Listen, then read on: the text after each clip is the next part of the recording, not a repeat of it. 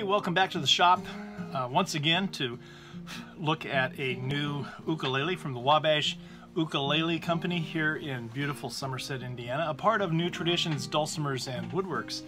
This is number 247. This is Port Orford Cedar top and Myrtle, Oregon Myrtle, back and sides. Just a beautiful instrument.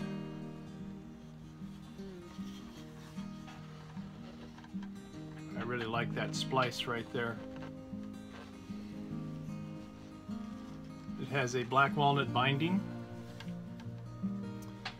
rosewood bridge and fingerboard with bone, nut, and saddle, and peghead tuners.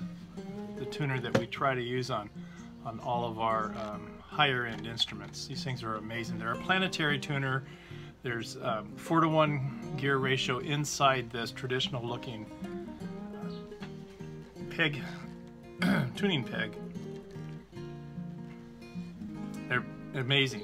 Fine tuners, really do a great job. This one will get strung up sometime tomorrow, and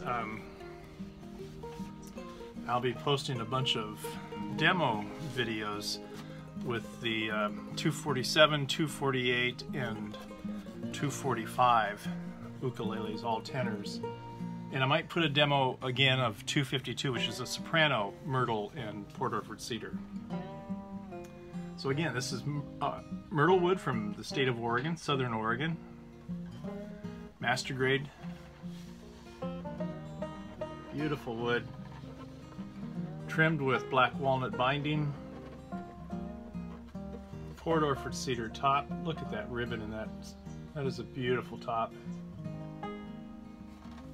Rosewood bridge, rosewood fingerboard on a hand-carved mahogany neck, Myrtle headstock overlay, and on the back side.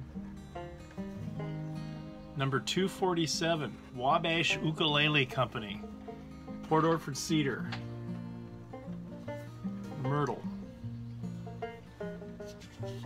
Gorgeous. Peghead tuners, the finest on the market. There you go. Number 247, Wabash Ukulele Company from the heart of Somerset, Indiana. In between the, if you're looking for us, you can find us right between the cornfield and the soybean field. You can't miss us. Wabash Ukulele Company. Number 247. There you go. Lord bless you guys.